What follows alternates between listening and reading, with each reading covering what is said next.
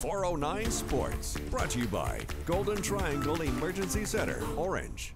Well, ready or not, the high school football season is here. Tonight, we're going to open up our 409 Sports two-day previews with the Kelly Bulldogs.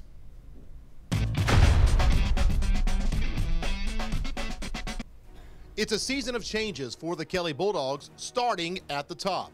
Mike Long is back in Beaumont for his second stint leading the Dogs. I love this place. Then I went back to help my dad and went back to public schools for about 10, 15 years, got that. This job came back open, so my opportunity came up and I took it. So this is a great little place. Long has added a star-studded coaching staff to help with Kelly's transition down to Division II. What's helped me is my coaching staff.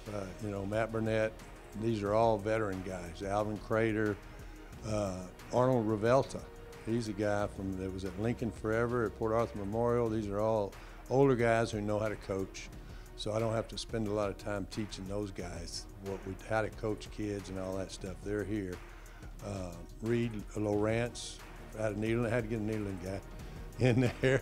And he played defensive line. He's coached for 10 years.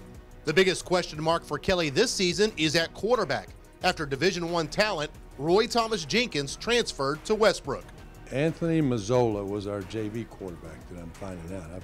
I've been here for 3 weeks, so I don't know everyone's name, but I think he's going to be fine. He's going to be our little quarterback, and then there's another one that can be a backup or maybe a freshman coming in. But Anthony will be able to do the job, I think, what we do. And here are three key dates for Kelly on August 26th. They're going to open up the season at home against East Chambers. October 7th is the district opener. They're going to host the Woodlands Christian. And October 28th, the Dogs, they're going to take their shot at last year's state finalist, Second Baptist.